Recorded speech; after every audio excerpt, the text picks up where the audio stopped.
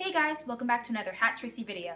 Today we have a very special interview with the one and only Yael Averbuch.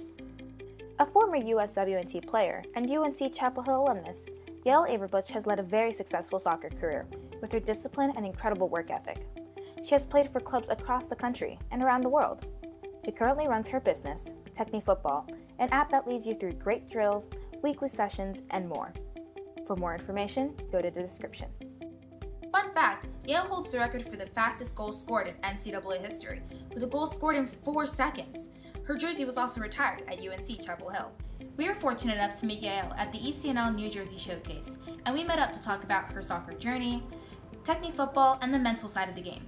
Let's get to it. All right, so this starts our interview with Yael Averbuch. So thank you again for sitting down with us and talking to us. I wanted to start our first part of the interview by discussing the more mental aspects of the game, because obviously a lot of young players have trouble balancing that with obviously the mental part of the game with the physical part of the game, and obviously technical and tactical. So we are heading to San Diego actually in a few days to play in the ECNL National Playoffs. Yeah. And I was just wondering how you prepare for a big stage mentally, and how you've learned to handle pressure. Yeah, so this is a challenge for not just young players. I think everyone at all levels. And that I think is really important to understand, is that you never just have it down and it's okay. It's always a challenge to stay confident, to be prepared mentally. And I think it looks different for every type of player. I know for myself, I was never somebody who needed motivation. I was always almost too motivated. So I'd get really nervous because I put a lot of pressure on myself. Yeah. So I was never somebody who was I was almost affected by my internal pressure more than any external pressure of the situation. So my personal strategy for this, and again, like I said, I think everyone's different, but my personal strategy was always just to approach everything and try to stay as even-keeled as possible. So I knew in my preparation and my training, I would take those things almost more seriously than most players, because anytime I'm training, I'd be imagining it was the biggest stage, the biggest environment, the World Cup, whatever it was. Even if I was training on my own, I would put that kind of fake mental pressure on myself to prepare. And then that way, when I arrived at an actual important event, a playoff game, something where there were scouts or coaches watching, or even, with the national team eventually, I tried to then downplay it and be well, this is just the same as everything you do every day to train and prepare. Yeah. So that way you kind of get that even approach where there's nothing different you're doing on that day that you've never done before or felt before. It's very hard to do. And I'm not an expert. I still deal with this myself all the time. But I think for me, that was my approach, is to try to just stay as even mentally as possible. Have you had trouble finding your identity as a player, or what kind of obstacles have you faced mentally with that kind of aspect? Yeah, that's a great question. I think for me, I always felt that I've had a pretty clear identity as a player. I've known my strengths and weaknesses pretty clearly, and that kind of came from, I played a lot with boys growing up, and in environments where it was really clear to me, okay, you're not going to compete physically against them. Here's what you can do well and offer the game. So I think I was very clear on that. My actual struggle, and this is mental and physical and really everything, was kind of to fit that skill set and that identity into various environments. And so for me, the mental challenge was working on my weaknesses, but not letting that affect my confidence too much. Understanding that I could still feel really good about myself and confident and awesome and address the weakness, rather than being so focused on my weakness that I felt bad about myself and that I wasn't good enough, but kind of finding that proper balance of being hungry to get better, but not down on yourself. And so that's, when I say this is something I faced in the past tense, this is always my personal battle. Still to this day, when I think of playing, I'm okay, well, how can I feel really good and confident and offer the best of what I do well to my team, and then also be aware of either covering up or working on certain areas where I know other players can kind of expose me into. I've conducted a lot of interviews with with my teammates as well, and I feel I wanted to address confidence just because it's something that a lot of young players face. Yeah, and especially trying not to get down on yourself too much. I feel that's always hard because you have a lot of people telling you hey, you got to work on this, and you're not good enough and stuff like that. So what kind of what kind of ways do you would you address confidence to young players?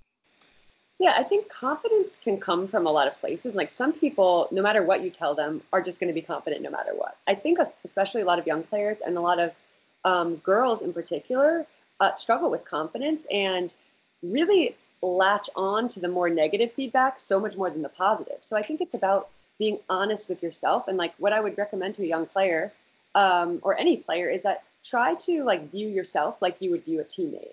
So if a teammate made a mistake in a game, you wouldn't like continue to harp on them. You might be like, oh, that wasn't great, but like, come on, get back in it next time. You'd be more forgiving than we often are on ourselves. So I know some of the best advice I ever got was like, make sure your self-talk is like you would talk to a friend or a teammate. Like you would never be down on someone else or constantly pointing out their weaknesses. You'd say, hey, you had an awesome game. Here's something you could have improved. You wouldn't be like talking to them like maybe you talk to yourself, like, oh, like it didn't matter you did a couple things well because you made all these mistakes. So I think just having a fair view of yourself and like honestly looking at your strengths and weaknesses as a player like you would evaluate someone else is really important and much easier said than done. So I'm not an expert at it, but that would be my advice. And I saw that you like started playing like at a high level, like with the national teams as like a young player. How has playing at that like high level like impacted you like today? Yeah, I think when I look back, I was always so serious about what I did, even from a really young age, like 9, 10, 11 years old, I was like getting really serious. So from kind of the first ages that I could, try out for the state team and then be part of some national identification things like national training pools and camps. The system is a little bit different now than how it worked in my day, kind of. It was very heavily weighted on ODP when I was coming up through the system. But like you pointed out, I was involved in some of these youth national team or national pool experiences. And for me, this was like the ultimate because that was my goal and my dream.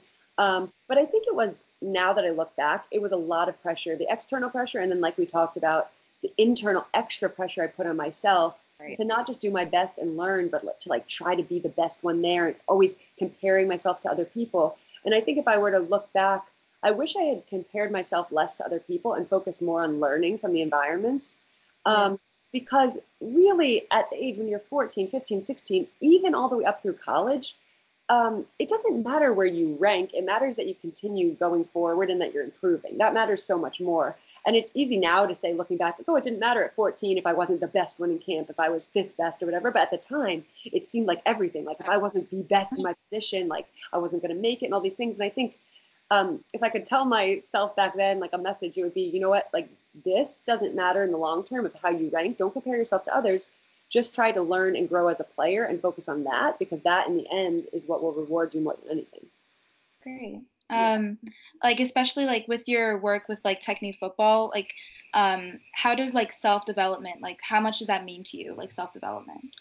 Yeah, I mean, I think for me, that's been everything. And that's been a huge area, we're talking about the mental side of the game. That's been a huge area where I get my confidence, because I know that I'm going to be attending to everything I can in between my practice sessions away from my team, so that when I show up again, I've put in the work and I feel really prepared. And additionally, for me, it's the kind of thing, I think if you as a player have your own relationship with the game and your own relationship with your development, and you're taking control over that rather than just saying, oh, coach, tell me what I need to do, or my parents will make me practice, or whatever it is that some players have going on. I think if it's yours and you own it, then it gives you a lot of power, because a coach can say like, oh, you didn't have a good game today, or you're cut from the team or whatever. But you can then go home and say, okay, well, what do I want to do with this? They don't control my path as a player. I can get better at something. I can go from a non-starter to a starter. I can go from a starter to making the next level that I want to make. And that at the end of the day, whether you kind of let an obstacle get in your way and decide to give up, or continue on and continue to get better no matter what happens, that really is up to you and like your internal decision. So I think the more that young players can develop that individual relationship and ownership over what they do, whether it's like the technical training, which is what Techne is focused on, or the mental aspect of preparing mentally, recovery, all those things, if you have ownership over it, it gives you a lot of confidence and power as a player to show up and say, you know what, I'm prepared. I know who I am. No matter what happens here, good or bad, I'm going to keep moving forward. Yeah, that's really important. Like, I think a lot of people overlook that certain like relationship, their individual relationship with the game. Yeah, like, because I can see where people rely so much on like practices and their coaches and their parents and that kind of stuff. And yeah, I feel like having that individual relationship, just like watching the World Cup and that kind of stuff, like just little things, like those. So, like, what direction do you think like with the World Cup happening, like what direction do you see the women's sport going? Yeah, I just want to point something out. That's a really good question. I kind of want to point something out about what you guys just said, because I think that's such a good point. Like, watching the game is a big part of this. And I think whether it's watching the game or whatever individual relationship you create, because there is so much good support out there from coaches and parents. It's like, they're all willing to do it for you. But as a player, I think it's good to try to create a team culture. And I know it's a hard thing to do, but where like those things are celebrated. And it's not cool to say you don't watch the game or you don't practice on your own, because like, that's not a fun thing to brag about, really. Like, if that's a reality for some people, that's fine. But like, you guys should be really proud that you're watching the game and that you're taking initiative to do things. And I think the more you can celebrate that thing, and if someone else says they do something like that, like, engage with them on it and celebrate those things, and then it'll kind of build within your team. And I've noticed that in teams I'm on too. The same thing, even at the top level. Certain players like don't necessarily like watching the game, or they say like, oh, I didn't do X, Y, and Z I was supposed to, and it's like, you could laugh and make that funny, but like, it's not really funny, you know? Exactly. But yeah, you guys are asking awesome questions. The women's game as a whole, I think this World Cup to me has really shown what I kind of felt all along was going on. I think that it's growing so much, and not just, you know, it starts with things like the investment and the marketing and the visibility, but really the most impressive thing to me is the quality on the field. Like, this is an exciting World Cup tournament. All the teams I've really enjoyed watching for different reasons. And in the past, I think in the women's game, you couldn't really say that. Like, there'd be a few top teams that were fun to watch and then a really big drop off. And this World Cup, I mean, honestly, there have been 24 fun teams to watch. And even more getting into that group of like, could maybe win the whole thing. So that says a lot for where the women's game is going. Thank you to Yael Averbuch again for that amazing interview. Go check out her brilliant work at her YouTube channel and at Techne Futbol. For more interviews and blog posts, go to www.Tricksi.com, link in the description. And don't forget to like and subscribe, and come back soon for some more Tricksi.